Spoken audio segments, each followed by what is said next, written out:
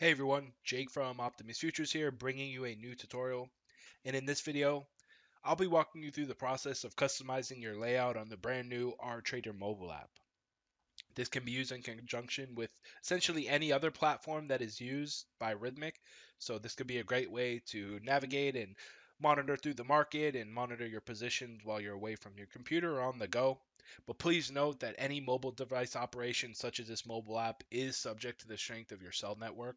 So you could be in areas where your cellular network is not operational or may not have any signals, which could potentially cause the inability to execute orders, exit positions, or even send multiple orders at the same time. So just keep in mind if you use this in a bad network, you are responsible for all your trades, executions, and any deficits that occur. So in our opinion, it may be best to do this on a strong cellular network or even connected to Wi-Fi. Now that being said, let's jump into this. To customize your workspace, once you're logged into the RTrader mobile app, you're going to want to either click on the left icon in the top left, this orange hamburger icon, or by clicking on this plus button in the top right. Now, this will essentially allow you to add symbols to your workspace. And the whole platform is revolved around this main workspace, which we're on right now. Now, to add these symbols, you're going to want to click the plus button and start to enter in a symbol that you'd like to trade or monitor the market for. Now, as you can see here in this text field, it asks you to enter in a symbol followed by the exchange. So as you can see, they put an example for the E-mini S&P 500 futures. And that's what I'll start off with. So make this all caps.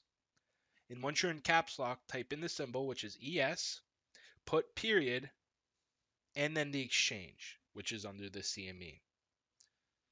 I accidentally spelled that incorrectly, so let's do that again, es.cme. Once that's in, I click on the green plus button, and as you can see, we have a market snapshot of the ES, which is on the CME exchange. We have our product. If we were in a position, you would see the positions laid out there. As you can see, the basket icon is your working orders, and then the little shopping bag is your positions. You can also see I've made a couple trades on the yes today. That's represented by the 1250 in the green. That means I'm positive 1250 on the day. You can see the time of the market. You can see the current quotes moving. Unfortunately, the market is closed as I'm making this video, so it's not actively moving, but you can see the current bid-ask prices. You can scroll through this and see your dome. Again, the market is closed currently, so there's no activity, but of course, if this was an open market, you'd see this fluctuating up and down. You can scroll on the different prices and see your bid and ask data. And then you could also place trades to this. Now, we do have another video showing you how to execute orders through this software and how to, just manage the entire thing in general. So if you're looking for a tutorial on that, look through our RTrader mobile playlist. We'll show you how to do things there. This video is just going to be focused on pure customization.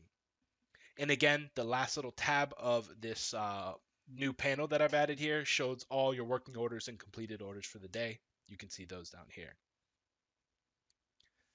Now let's go over to the other side of our workspace, the orange hamburger icon button.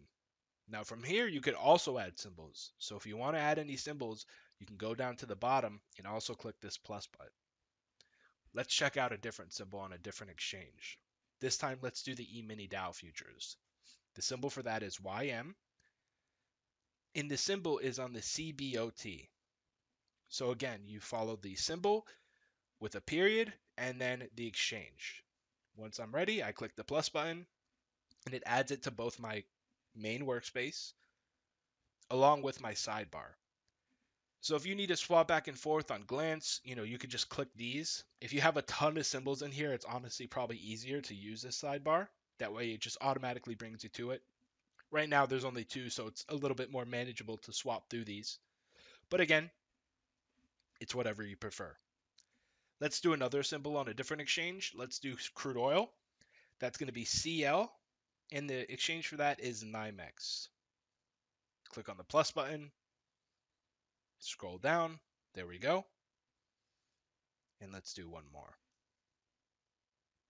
This time, let's do the one last main exchange. That's going to be the COMEX exchange. Let's do gold. The symbol for gold is GC, again, followed by period, type in the exchange, which is Comex, click on the blue plus, and there we have it. So now we have 4 symbols on 4 different exchanges. Again, you can click through these to automatically scroll to it. You can see it automatically just does it for me. I don't have to click on anything other than the symbol name. Right here, we have a quick snapshot of the change in the market. We see both how many points it's up or down in, and then we also see the change in percentage. Now, if you want to, you could also use these buttons on the bottom, the A to Z up and down arrow buttons, to organize this for you. So if you click on it, it'll adjust it into, alphabetical order, ascending or descending, depending on how you have this configured. Now for your workspace, there are some customization buttons, so we'll show that off in another video. And then there are some, of course, help options. If you have any questions, you can contact Rithmic or you can contact us as well. Now that's basically it for the workspace features. This platform is very simple yet effective. It's just really a way, as a bridge to monitor the market or stay on top of your positions when you're away from the computer. The customizations at this point, at least, are simple yet effective. Just some other things to keep in mind is in the bottom left of these panels, you also have these 3 little hamburger icons. Again, you could trade through here as well. We covered that in our other video. And then we also have the cogwheel in the top left. This way you could actually turn off and on one-click trading essentially. So if you don't have this on, it'll ask you to basically double click your order entry buttons. If you have it off, it's just one click. You just have to understand the liability that, if you accidentally click, you don't really have 2 clicks to adjust it, right? If you just click it, it's just automatically going to send an order without, confirmation. So keep that in mind.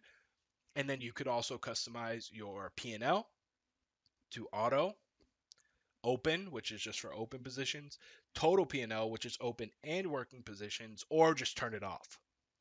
And then finally, you have a default quantity. If you click the plus or minus buttons, that simply just increases the quantity by 1 or decreases it. Or you can use these big ones to adjust by 10.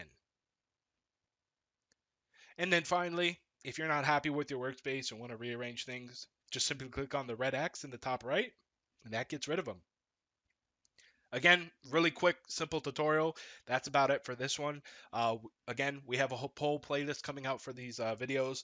We have a whole entire walkthrough that covers sort of everything. And then we have specific videos like these one, which is narrowed down on the particular features. So if you have any questions, again, feel free to contact us. You can put a contact or a comment in the section below, or feel free to reach out on our community forum. That's community.optimusfutures.com, and feel free to reach out and make a forum thread there. Thanks for watching, and we hope this video helped.